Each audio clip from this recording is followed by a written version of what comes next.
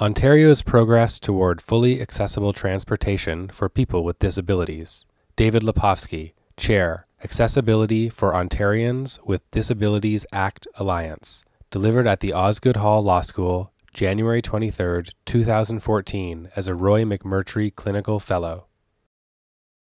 Good morning, everyone. Today's lecture is going to focus on the campaign for accessible public transportation for people with disabilities in the province of Ontario.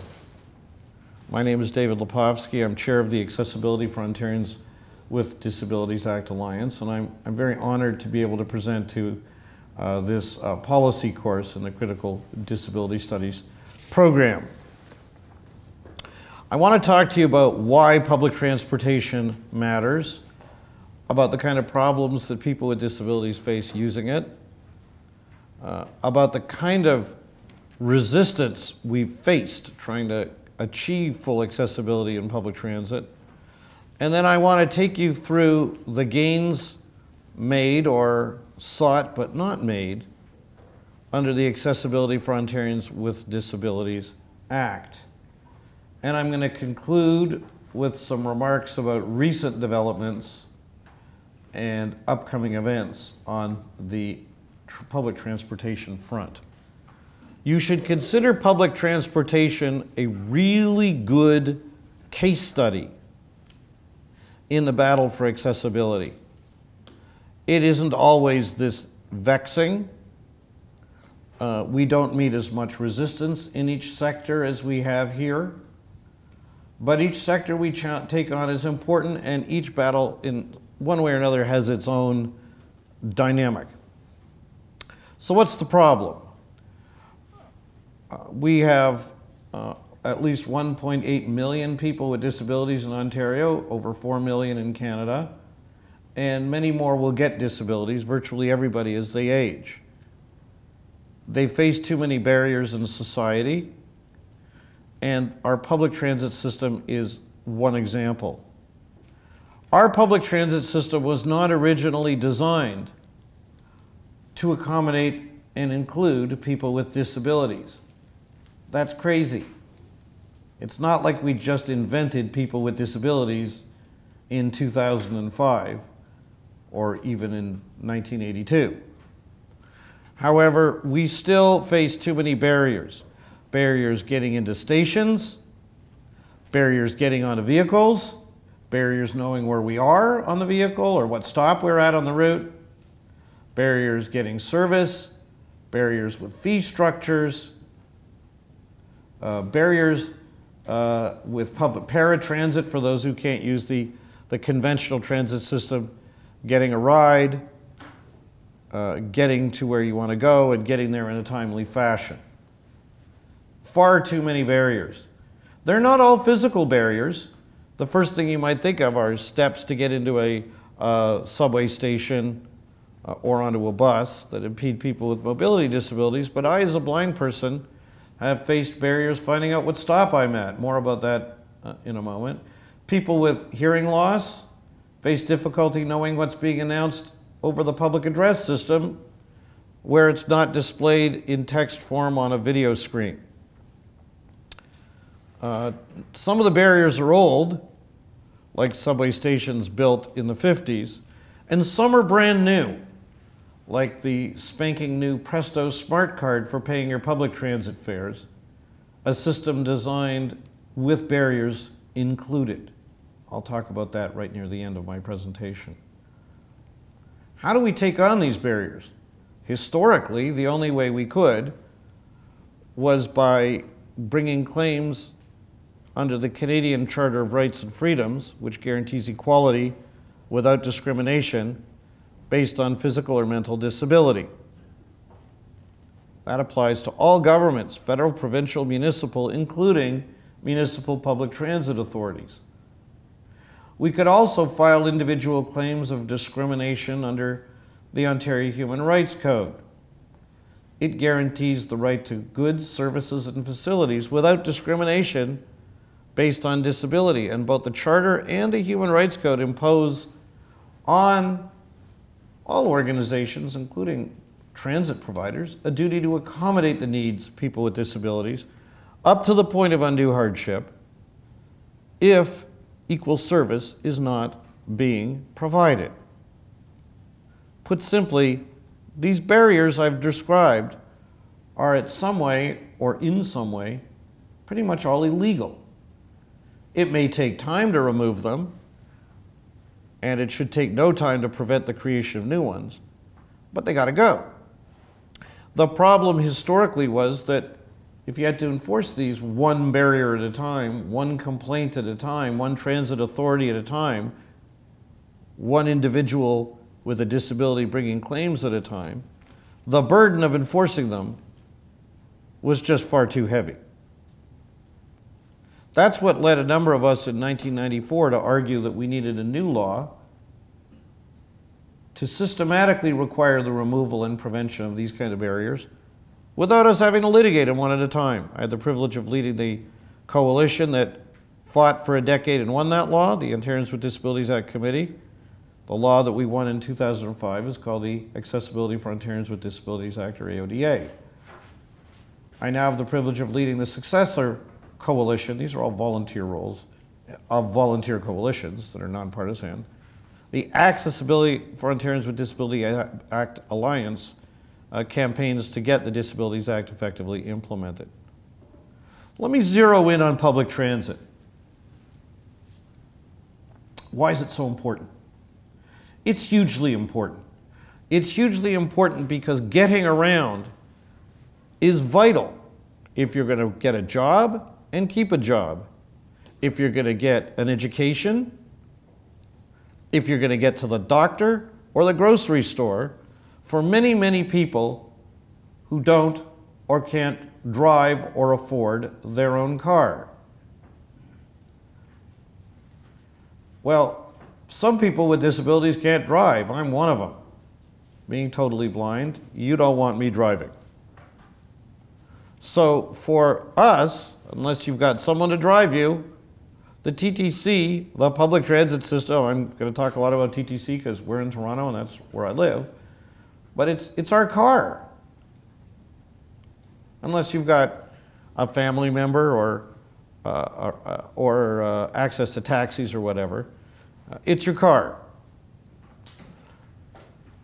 And without an education, you can't get to school, to university, you're not going to get an education. You don't get an education, you're going to have trouble getting a job. And even if you get an education, if you can't get to that job, you're not going to be able to be interviewed and then win the job and then keep it. It's all pretty obvious. Access to public transit is vital to be able to take part in the mainstream of life. For other people with disabilities, they may be able to drive, but they can't afford a car. What we know about people with disabilities is that we're large in number, but we're also substantially overrepresented among the unemployed or underemployed. We're substantially overrepresented among the welfare dependent and the poor. So buying a car for a number of them is out of the question. Moreover, cars are not designed to accommodate people with certain kinds of disabilities. And for them, they may need a specially designed vehicle, and to buy that may be way more expensive than an already expensive conventional car. Also potentially out of their financial reach if they're among the many people with disabilities who are unemployed, underemployed, poor, and or socially dependent, social assistance dependent. These barriers hurt everyone. Nobody benefits from the barriers in our public transit system. They hurt people with disabilities by helping drive or keep people with disabilities into a state of unemployment or poverty. They force more of them to become social assistance dependent. Not just the barriers in transportation alone drive them into this condition. They contribute to the disadvantage that leads to this economic end result. It ends up with society not benefiting from as many people with disabilities contributing as employees and as workers, and it puts a greater social assistance burden on society. It also hurts our society because businesses don't get the benefit of their skills if they can't get there or can't get an education or can't get a job. Similarly, these kind of barriers hurt us economically because if you can't get to a store, you can't spend your money there. So if a person with a disability can only get to the stores immediately near them, that means that other stores and other services that might benefit from them as customers don't get the chance. And finally, it undermines your community as a tourism destination. Tourists with disabilities like to travel like anywhere else, but they're going to pick a city that's got accessible public transit over a city that doesn't in making their choices whenever they can. There are 1 billion people with disabilities around the world. Not all of them are going to come to a particular city in Ontario, but within them, there's a lot of spending power that we'd benefit from having, and with inaccessible public transit or transit barriers, we make ourselves an unattractive tourist destination for them. And that hurts everybody. Well, how hard should it be to achieve an accessible public transit system? Well, I'd like to suggest to you that it actually shouldn't be hard at all. At one level, you might say, oh, well, we're talking about a lot of buses, a lot of subway cars and stations, and man, if they're not accessible, to change that all, that's got to be a huge pile of money. It should be tough. But here's why it shouldn't be hard. Number one, we all have a financial interest, collectively as a society, in having an accessible public transit system because it helps our economy across the board. We all have an individual interest in it because if you don't have a disability now, you're likely going to get one later. And even if you don't have one now, you've got friends or family who do. And when you're going to go out for the afternoon or the evening, if you're going with a person with a mobility disability who can't get on, can't use a particular subway station or a bus or whatever, you're not going to say to them, well, let's go to a movie together. You figure out how you're getting there. I'll see you if you make it. You want to travel together. That's what going out together is all about. So we all have an interest in it. Moreover, the organizations that deliver public transit are large organizations. They're not mom and pop operations rubbing two nickels together to just try to get by. They're mainly large organizations. I'll talk separately about taxis later. Moreover, the equipment they use is not eternal. They have to replace it over time. And if they replace inaccessible vehicles with accessible ones, and inaccessible equipment with accessible equipment over time, we can get away from this problem over time. It's also a problem that we should be able to solve relatively readily because the organizations, at least those that deliver public transit, are nonprofit public sector organizations. We don't have to meet a profit margin for them at all. As well, they're not only public and nonprofit, they get their money substantially from the government. Any year you pick up the newspaper, turn on the radio, and you're going to hear some announcement or other from the federal or provincial government of millions or tens or hundreds and sometimes billions of dollars going into capital infrastructure. And one major area that is going, that funding goes to is public transit. So as a society, we're paying the freight. We ought to be able to call the accessibility tune. So for all these reasons, it ought to be doable in a straightforward way. Here's the shocker. I've been involved in advocating now on accessibility one way or another for many years as a volunteer, working with many wonderful people. If you're interested in getting involved, just send an email to aodafeedback@gmail.com and ask to sign up for our email list, and we'll give you lots of tips on how to do that. If you want to see a record of our campaign, including the fight on the transportation front, just go to our website at aodaalliance.org. or follow us on Twitter at AODA Alliance. Pardon me, at AODA Alliance. But in any event, in all the different contexts in which I've done this advocacy, people think, oh, the biggest opponents to advocating for accessibility across the board is probably going to be the business sector. They're going to be worried about their profits, and why are you requiring this? That's not the case.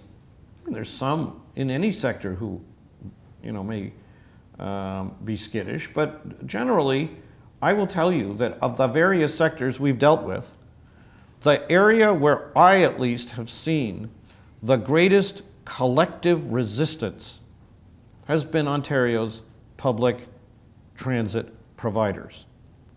I'm just going to give you a couple of illustrations. In some cases, Canada's. Number one, me and TTC. In 1994, I approached the Toronto Transit Commission to ask them to do something which they've been doing for years in Boston and Washington and New York and elsewhere, which is to have their subway crews announce route stops as you get to them. That ended up in protracted litigation that took to 2005, on and off.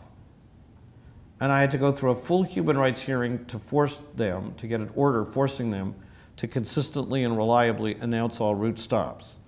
Now, every subway has a crew. Every crew member has a mouth. They all have a microphone, and presumably they know what the stops are. So it shouldn't be hard to do. I wasn't asking them to put in any fancy automated system, but you would not believe the fight they put up. Just before I won that case, I asked them to also audibly and reliably announce all bus stops. They fought that one too, even after I won the subway case. Now you might think that if you got to announce all, when I won in 2005, it was held that the Human Rights Code requires the TTC to announce all subway stops for the benefit of blind people. Now you'd think that if they got to do it on the subways, they got to do it on the bus. I mean, it seems pretty obvious, seems obvious to me, probably to you, and I don't know if any of you have had any legal training, but on your first day of law school, that wouldn't be a tough one either. It's obvious to everybody except the TTC. So I had to file a second case. And I won that in 2007. I did a Freedom of Information request afterwards to find out how much they spent on lawyers in these two cases, fighting against accessibility. I got their legal bills, and between the two cases, it totaled $450,000. That's a lot of accessibility that could have been bought by the money they spent on lawyers to lose two loser cases, to oppose something as simple as consistently and reliably announcing all stops. Now, in this lecture series, there will be another lecture on a closer look at those two cases, and I don't have time now to go into them. But with that kind of fight over a simple accommodation, an accommodation that helps not only blind people, but sighted people who can't see through a crowd on the bus or subway, or through dirty windows, or through a snowstorm, or when it's dark at night. So much of a fight over that simple accommodation, you can imagine what we were fearing for tougher ones. By the way, after I won that case, the Human Rights Commission, to their credit, surveyed all transit authorities to say what they were planning to do about it. Some said they would, some said they wouldn't. Some of them that said they would still didn't announce stops when they said they would. The Human Rights Commission had to start 2 more legal proceedings after that, when the law was clear, over something as simple as calling stops. And let me just explain that the bus stops case, by the time I got to the tribunal, the Human Rights Tribunal on the bus stops case, the TTC had said, we're going to put in automation. We're going to put in automated stops announcements, but it's going to take a couple of years. So by then I was arguing at the Human Rights Tribunal that in the interim 2 years, get your drivers to call the stops. TTC said no, and I won. A leading spokesman for London's public transit authority was quoted in the London Free Press when asked if London would also direct their drivers to call stops, pending their putting in an automated system. The answer was no. I guess they felt they were above the law or something. I mean, the law was clear. It won the case. But another public transit authority, as according to this news report, in substance, felt that they could decide to disregard the law on something that had been fought and lost.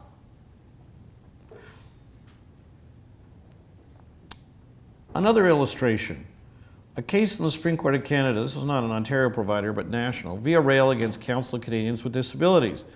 Via Rail decided to go out and spend $134 million on some passenger cars, replacing, if memory serves, and I could have this wrong, about a third of their fleet. But the cars they decided to buy, it was argued, were less accessible than the ones they were going to replace. They were going to use public money to create new barriers. Council of Canadians with Disabilities, a fabulous advocacy group, took them to the Canadian Transportation Agency. They won their case in substantial part. The Canadian transportation legislation has a human rights-like provision. Fought all the way to the Supreme Court of Canada, and Via Rail lost there too. And that case stands for the proposition, in my view, that essentially you can't use your money to create new barriers. That's going to be important in a couple of moments for what happened in Ontario afterwards. But this is an illustration of Via Rail's resistance to providing accessible public transit. So this is what we've been up against. And it's a sector that's not only demonstrated itself to be, I'm not saying everybody, and I'm not saying always, but collectively through these illustrations and through a process of standards development I'm going to talk about in a moment, a sector that's demonstrated itself to be less enthusiastic about doing the right thing than we would like. And the frustrating part from our perspective is these are public sector agencies who are using public money to resist and to foot drag. It's not their money. It's not their companies. They work for us. So, with all this in mind, along comes the Accessibility for Ontarians with Disabilities Act, passed in 2005. How does it work? It requires the government of Ontario to lead this province to become fully accessible by 2025. That would include making sure all our public transit services are fully accessible by 2025. How's the government to do that? It's required to develop, enact, and enforce accessibility standards, to tell organizations what they've got to do and when they got to do it by, what barriers they got to fix, and when they got to fix them by. How does that work? The government appoints a standards development committee with representatives from the disability community and the obligated organizations, in this case it would be the transit providers, among others, to come up with proposals for what a new standard would look like in an area that the government wants regulated. One of the first ones the government wanted was transportation. Good job, we agree. In the 2000s, the Ontario Human Rights Commission had released a report documenting serious barriers in the public transit sector and calling on the government to do something proactive to fix it. And here was a chance to do it. So in 2006, the government appointed a Transportation Standards Development Committee with disability sector representatives and government and transit sector representatives and others. And they sat down to start working on a proposal. The way it works is they put their thoughts together, they present an initial proposal, it goes to the public for comment, we comment, they go back and read the comments, and then the Standards Development Committee makes a final proposal. That's sent to the public, we tell the government what we think of it, and then the government decides what to enact. The Transportation Standards Development Committee worked between 2006 and, if memory serves, I think around 2009, maybe 2008. It made an initial proposal in 2007 and then got feedback. And then a final proposal in either 2008 or 2009. All of this is documented on our website, and I can't take you through all the chapter and verse, but you can read the proposals and you can read our feedback on them. And then the government of Ontario took all that feedback and finally passed a standard that it was enacted on early June of 2011, dealing with a wide range of different areas, one of which is transportation. Let me tell you a little bit about what happened at the Standards Development Committee, and let me tell you what the end result that we got is. These are detailed documents worth reading. I'm going to hit on some general themes. The first thing I'll tell you is that when the Transportation Standards Development Committee first met, people with disabilities did not have equal number of seats at the table. The government had set up several different standards development committees, and the disability sector at the table was less than 50%. They were outnumbered, and in a sense they were outgunned because they were either volunteers or coming from voluntary agencies with no staff support in the room. And on the other side of the table would be the organized public transit sector, who had access to lawyers and policy people that you and I were paying for through the fare box or your tax returns. And they came in with a pretty solid common front. And it was a common front that was tried to argue for a very limited range of barriers to be addressed in the standard. For standards for anything that was going to be enacted would be very vague. So it would leave to transit authorities sweeping decisions on what they would do or what they wouldn't do. From the beginning, it was clear they were only going to, or they were primarily, the committee was primarily only going to focus on new barriers, preventing new ones from being created, not on rectifying the old ones. And there were a couple of stunning things that happened early on. Both, interestingly, relate to the subject of my TTC litigation. It was still ongoing when some of these events were taking place. But I got word that the committee was really having a knockdown drag-out over whether they would require all bus and subway stops to be announced. TTC and their fellow public transit authorities were, I guess, holding off against it. The disability community was pressing for it. So I, in my personal capacity, wrote the committee and asked the Transportation Standards Development Committee and asked, can I come and meet with you folks just to give you my pitch? After all, I'm in the middle of this lawsuit against TTC, and I've been dealing with this issue for a decade. They refused. I got a letter back saying, sorry, no, we're busy and we're running out of time, or whatever their excuse was. So they were, rather than this being an open process, and remember, this is at a time when the disability sector was a minority.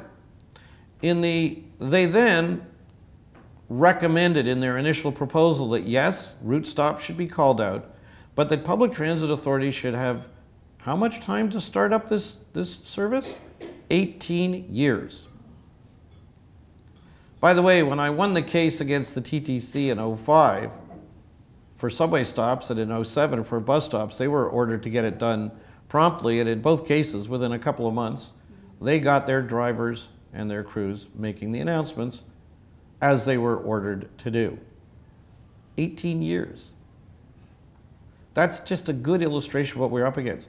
In 2007, there was a provincial election. We went to the political parties and argued that, the whole process for developing these standards needs to be beefed up.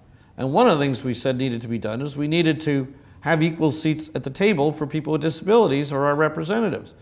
The government agreed. In fact, if memory served, all three parties agreed. We're nonpartisan. We ask all parties for election commitments.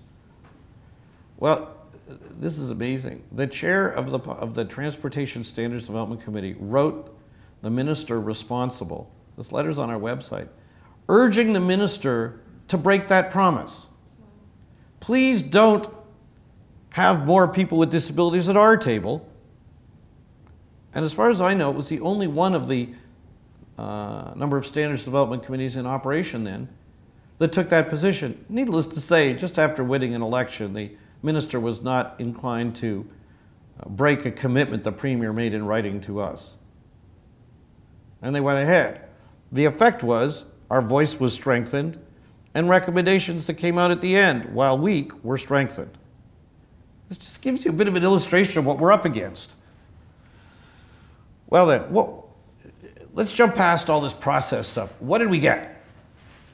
Well, in the end, we got in June of 2011, the Ontario government, to their credit, passed what they call the Integrated Accessibility Standard Regulation, or IASR. That is one big line title. It covered, at the time, barriers in transportation, in employment, and in information and communications. It's since been expanded to cover barriers in public spaces like recreational trails and such things. Before this, in 2007, the government already passed a more general customer service accessibility regulation, which, by the way, applies to public transit providers as well as others who provide goods and services to the public. So what's in this standard? A lot of it's technical. I encourage you to download it and read it. But I'm going to sort of synthesize it for you. There are two parts of it that matter to you. One part deals with all obligated organizations, and one part that focuses specifically on transportation providers. There's a series of obligations that apply either to all organizations that provide goods or services or facilities, or at least to public sector ones, so that it certainly will capture all public transit authorities that Ontario can regulate. This includes an obligation to have an accessibility policy, and then an accessibility multi-year plan in which they detail not only what they're going to do to address the specific requirements of the regulation, but also what they're going to do to address barriers generally in their service. They've got to make that plan public, and they've got to or at least on request, and they've also got to make available an annual status report on what they've done so far. Now, these plans aren't, the regulation doesn't specify what exactly they've got to put in it, but it names some topics that have got to be addressed. And the regulation spells out for transit authorities some additional requirements that they've got to include that other organizations don't, specific to public transit. Now, let me just explain that all of this is helpful. It's helpful because it forces them to go to the table and actually think it through and to write it down, and by status reports to actually account for what they're doing. This is, however, not what the core of what an access standard was meant to be. An access standard was meant to sit down and tell you, you got to remove this barrier. It may say, here's how you got to remove it, but it also will say when you got to remove it. And it can set different timelines and requirements for big organizations versus small ones, but it's supposed to provide specific actions. These policies and plans leave a lot of flexibility to the transit authority or others to figure out what they want to put in them.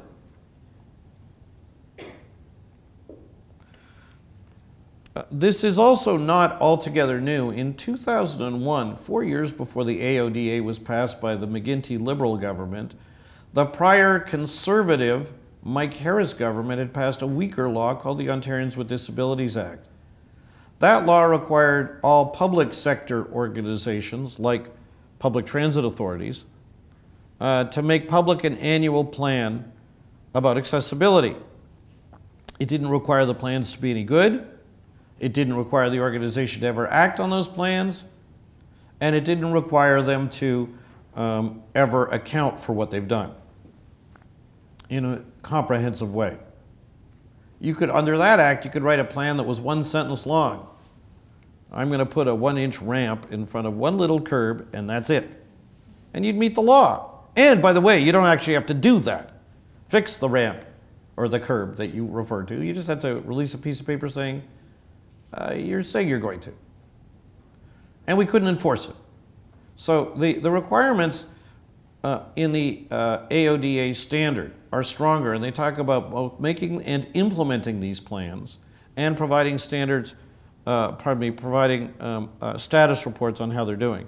So there's a potential for it to go further, considerably further than the weak Harris government requirements, even though plans are different from standards. A standard tells you what you got to do. A plan lets you go back and think about what you want to do, set it out, and then decide how far you're going to go. One of the difficulties with just a straight planning requirement is each organization, in a sense, has to reinvent the wheel. A standard invents the wheel for everyone. However, some of these limitations are offset by the fact that the rest of the standard goes into some detail of what transit authorities are supposed to do, public transit authorities. I'm going to talk to you about public transit authorities like TTC. I'll talk to you about requirements for a couple of sort of offbeat things like school boards and ferry services and trains, railways, intercity trains. And then I'm going to talk to you about requirements on municipalities in relation to taxis and bus stops. Because those are the basic areas that are covered in the specific transit context. Now, where the standard turns to the requirements on public transit authorities, it talks about two kinds of services. Conventional services, meaning the transit services that folks are used to seeing, the bus on the street or the subway under the ground that folks use. And then it talks about what we conventionally call paratransit, in Toronto called Wheel-Trans. For people who can't use the mainstream system, it's an accessible vehicle. You call up, you have to book a ride, and it's a door-to-door service. But unlike the conventional service, it's not available the moment. If you want a bus on Eglinton, you walk out of Eglinton, you wait for the next bus. Maybe it's 10 minutes, maybe it's 15. With paratransit, you got to call, book a ride, wait online, see if you can get through, and who knows whether they've got a ride available when you want it, and then when you're waiting for it, they may not show up on time, and so on. It's not a comparable level of service at all. The regulation doesn't use the word paratransit, but I'm going to because it's what we know. The standard sets out a series. The first thing I've got to just tell you is, just as has happened in the whole standards development process, the standard predominantly, if not almost totally, only deals with creating new or preventing the creation of new barriers. So that a public transit authority could have lots of old barriers in vehicles that they keep using for the next 20 years until they can't drive them anymore.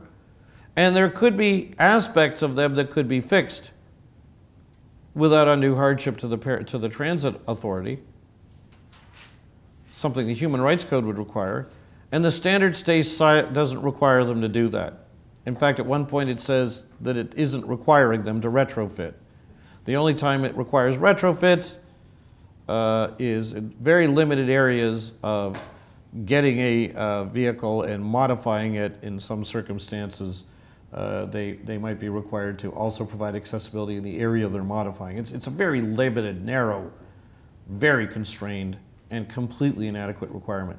So there's a huge lot of barriers that this standard doesn't touch. The standard also does not touch one huge important area, which are public transit stations. Stations where thousands of people go through every day. It doesn't address them at all, whether it's an old station or you're building a new station. They're leaving it to the building code to fix that. The building code, which was just recently upgraded on accessibility but is chronically out of date on accessibility, does not require any changes in an old building that you aren't renovating.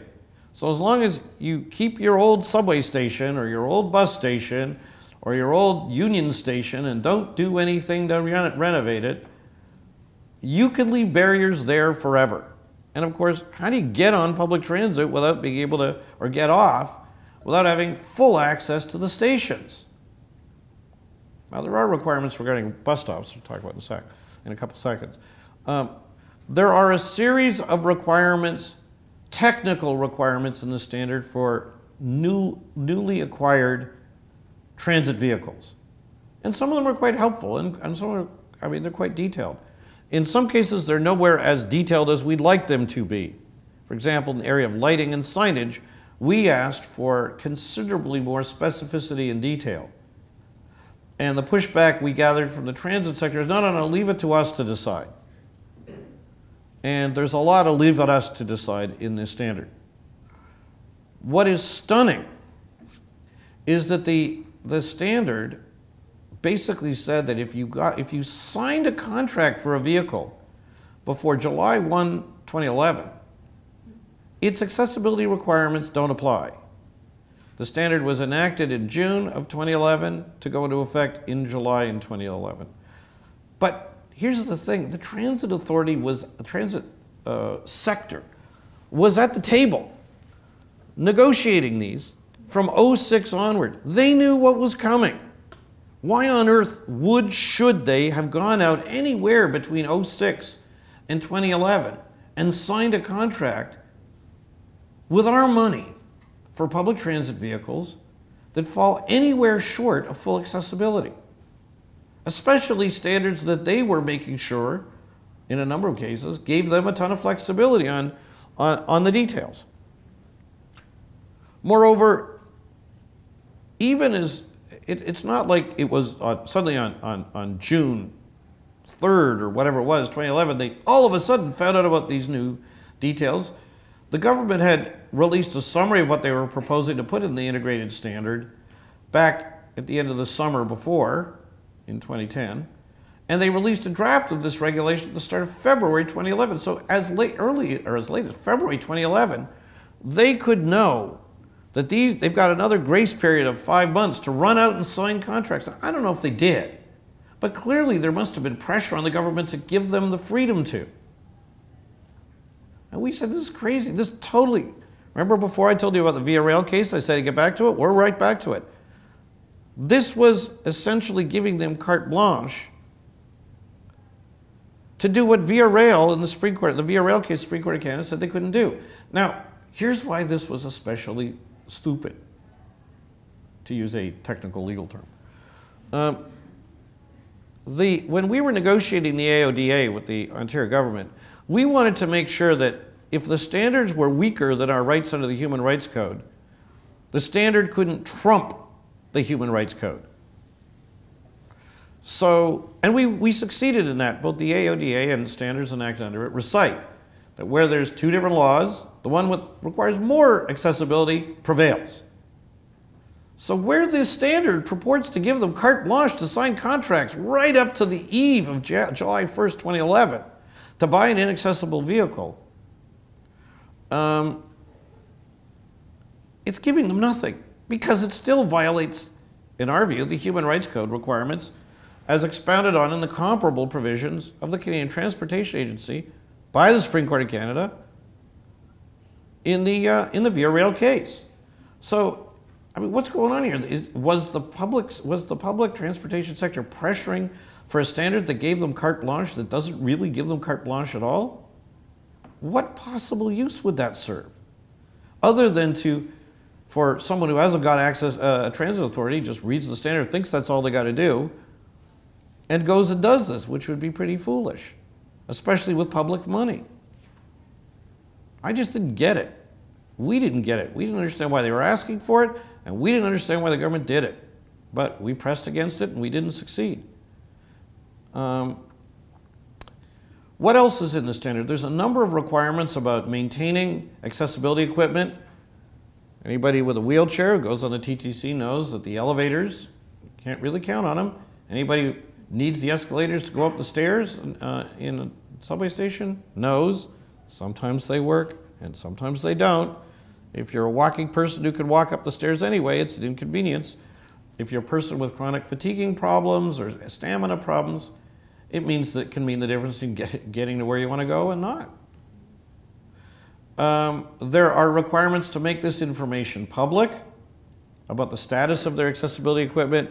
There are a series of added training requirements. The general requirements under the regulation requires all obligated organizations to train their staff on the requirements of the accessibility regulation and the Human Rights Code. In other words, they can't just know about the standard, which may be lower in its demands. They also have to learn to be trained on the Human Rights Code, which in a number of cases is more exacting in our favor. But there are also added training requirements for transit authorities, training on using access equipment and so on.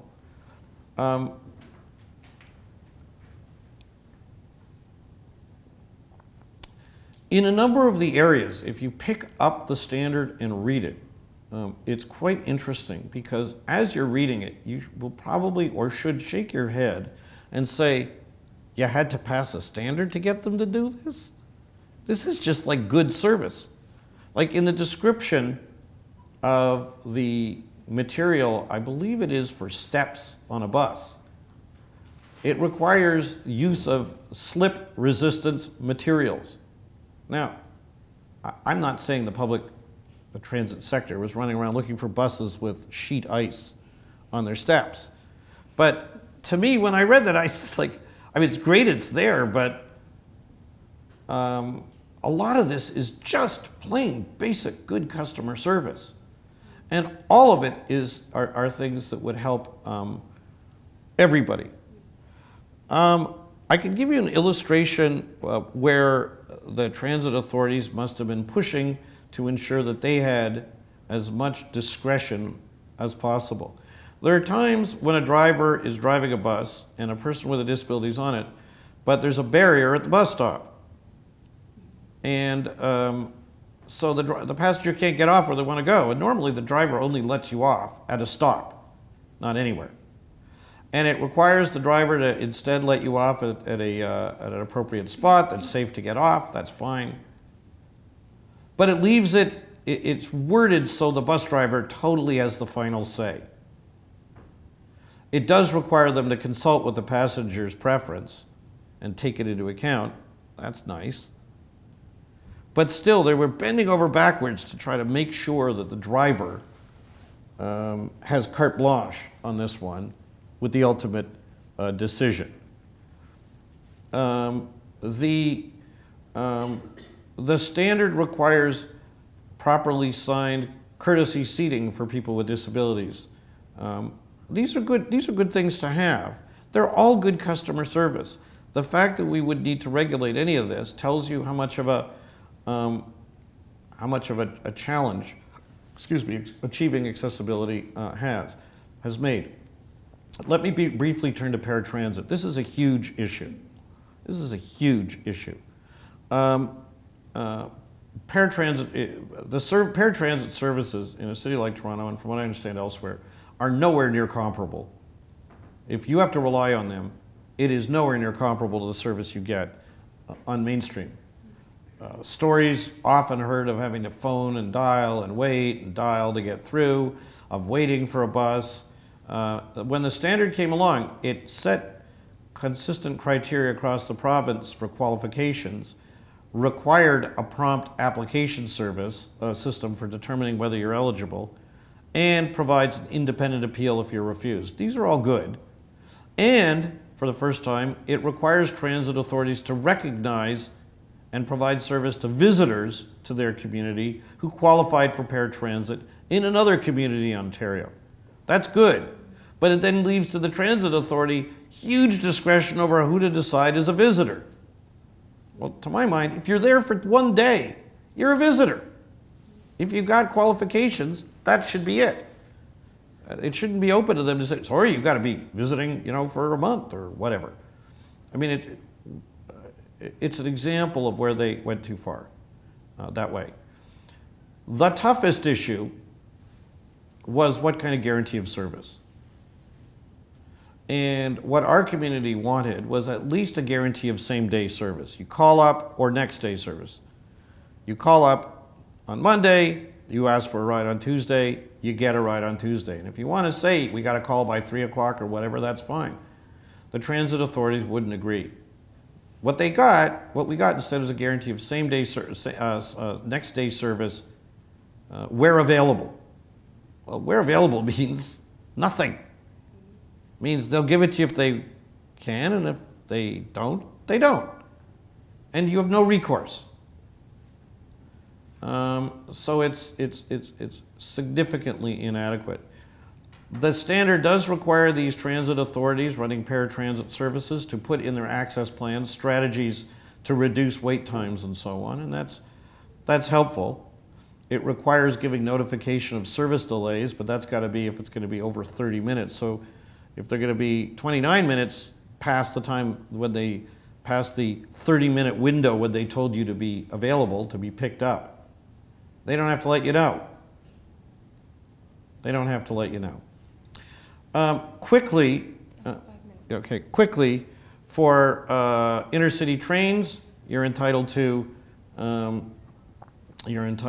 one accessible vehicle, one accessible car per train, one accessible washroom. That's pretty inadequate.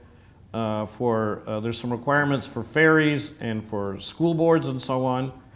But in the end, while helpful, this standard, if fully honored and fully implemented, will not achieve a fully accessible public transit system in 2025 or ever. So while it's a step forward and a lot of hurdles had to be overcome, it is not anywhere near enough. Let me conclude with just a few up-to-the-minute things. Number one, we have been, and we remain, I believe, significantly behind the United States in accessibility generally, and as a highlight example in accessible public transit. Not to say the US has got it all right, but they're considerably ahead of us. Number two, even though the new accessibility standard requires organizations like public transit authorities to take into account accessibility when setting up self-service electronic kiosks and procuring goods or service systems to be used by the public generally, they've got to take into account accessibility. You may know that the government of Ontario sponsored and is actively pressing municipalities to adopt the Presto Smart Card as a single card that you can use to pay fares on various public transit systems. This Presto Smart Card was unveiled a few years ago. You can look at our website. We hit the roof because for us it is not a Presto Smart Card, it is a Presto Dumb Card. It is full of barriers. For example, if you go to a transit station, you got your card in your hand, you want to find out what your balance is before you decide about getting on the train or the bus or whatever, you pop it in, and at the time it was designed, it was going to come up on a screen. Blind people and dyslexic people can't read the screen. There is available access technology to have it also talk. You could have an earphone jack like bank machines have at a number of banks, where you pop an earphone in and it speaks you through what's on the screen so you have privacy. When we presented this to the public, and by the way, the answer that the government initially said is, A, we have a commitment to make it accessible. Well, that's great, but you're not doing it. And B, they said, we've consulted with people with disabilities on the design. Well, the day after that hit the public arena, one of the people they consulted, who is blind, called me and sent me documentation to show that they had been alerted months before that they had barriers in this system. So they committed to accessibility, consulted, and ignored it. And as a result, we get complaint feedback from people with disabilities facing new barriers created with your money in the public transit system with the Presto Smart Card. Totally avoidable, by the way. It wasn't that they, you might think, oh, did they just go out and buy an off-the-shelf system and no, it didn't provide for these needs? And the answer is no. They had a custom designed with these barriers. Now, we raised this a couple of years ago, and they said, oh, we're going to work on fixing it. And we look forward to seeing the unveiling of a fully accessible solution. But I will tell you that at the same time, some years ago, I think it was 2010, I was on the Chicago subway, and a friend of mine who's blind demonstrated the smart card system they have that's been talking and accessible for years. So this can be done. Let me conclude by telling you that this is a huge and ongoing issue.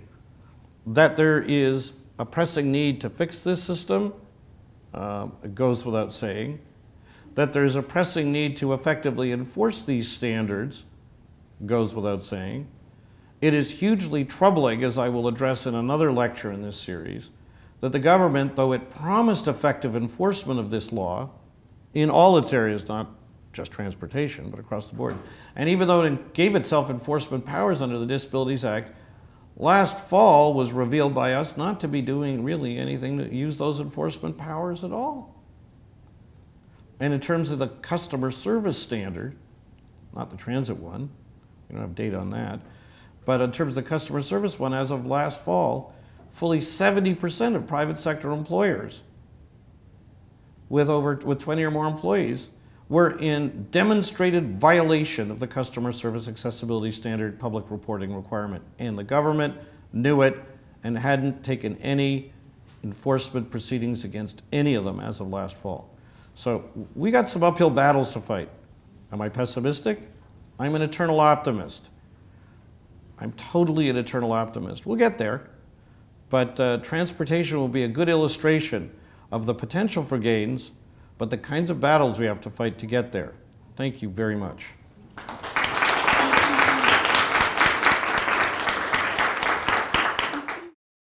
Okay, so I gave the lecture for an hour, and I promised I would cover one thing, but I didn't get to it. So now, after the fact, I can tag on a little PS or postscript to cover what I should have covered, but time didn't let me cover, and that I promised I'd cover. I said I would talk about some of the requirements that were imposed in the area of public transportation on municipalities by the Integrated Accessibility Standards Regulation that was passed in 2014. These deal with two areas, accessible bus stops and accessible taxis. They're both really important. If bus stops aren't accessible, then what's the point riding a bus and getting on it if you can't get off it stops along the way? You could only get off at the station at one end or the other end of the route. So to that end, the Integrated Accessibility Standard Regulation requires municipalities to each consult with their Accessibility Advisory Committee. If they've got 10,000 or more people in their community, they have to have such a committee, and to do a disability consultation on standards and ways to address the need to ensure that bus stops and bus shelters are accessible. That essentially requires each municipality to reinvent the wheel rather than doing what we felt the standard should do, which is to require all municipalities to simply do an inventory of those stops and fix them, and to set standards for what would be needed to make a stop accessible. It's better than nothing, but it's unfortunate that it requires each municipality to keep reinventing the wheel rather than showing them what they've got to do.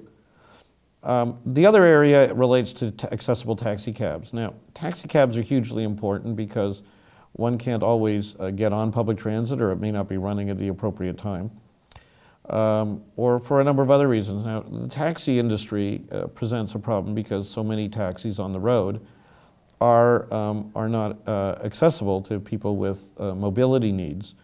By making them accessible, they can accommodate a wide range of spectrum of people and different needs. The taxi industry will argue that cars are owned by individuals, often not by the taxi company. Sometimes they are owned by or the license plate is owned by the taxi company. And they'll also argue that the cost of accessible vehicles can be considerably higher than that of the actual of a car that you buy that is not accessible. We have felt for a long time that this requires a more concerted strategy at the center.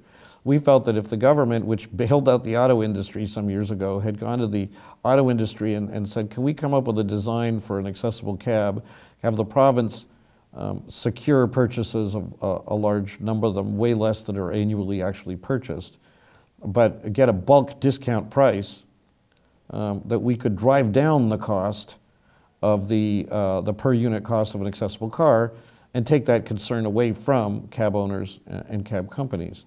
That's not to say the province actually has to go buy them and then go resell them. If the province could ascertain that I'm going to make up a number, 1,000 new cabs are bought every year, then how about going to the auto industry and coming up with a rate if only 500 are bought? And any more, that's just gravy. But pick a number that's even less than we know the demand to be.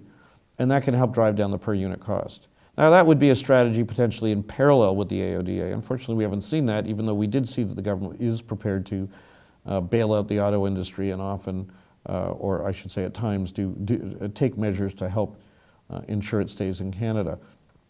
Another thing that should make it easier to solve this problem is that every few years cars are traded in. And every year, in one community or another, new taxi licenses are being given out by people who don't have a taxi license now, and they're scarce commodities. People want to get a new cab license to put a new cab on the road. Our solution was that the standard should have specified what an accessible cab must include, and it should require that every new taxi license only go to a person who's going to put an accessible car on the road. Therefore, it's not putting a burden on the existing cab owners, but it's going to get more accessible ones on the road. And if anything, the pressure will be on existing cab owners to eventually want to get an accessible car in many contexts so that they can have access to a wider range of customers. Also, a number of municipalities use accessible cabs to help deliver paratransit. The more that happens, and there's a debate over the wisdom of doing that, but the more that happens, the more the owner of an accessible cab will have an assured and potentially steady supply of customers to make the purchase worthwhile, and so on. In any event, what did we get? We didn't get any of these broad requirements. We got a series of requirements on municipalities. Municipalities usually are licensing cabs. And it provides a municipality to consult, where they've got one, with their Accessibility Advisory Committee on the number of accessible cabs that they need in their community. And then it requires the municipality with the usual consultation kind of requirements that are built into with the standard. It requires them, the municipality to include in their accessibility plan plans for increasing the number of accessible cabs on the road. So and it also requires them to take certain other measures, like dealing with the displaying of the registration information on the rear bumper. That's so if the person won't take a passenger, that you can, and if you're sighted, you can track them. And so that the cab also provides on request accessible information about their identity and registration information. The burden for all of this is placed on municipalities. We, therefore, are left as disability advocates to have to lobby one municipality at a time, and that's an unnecessary and excessive burden. We thought the standard should have set standards across the province, rather than leaving it to this sweeping discretion in each municipality. We got something, we just didn't get anywhere near as much as we would have liked. Anyway, that's the end of the PS, and the saga of the campaign for accessible public transit continues.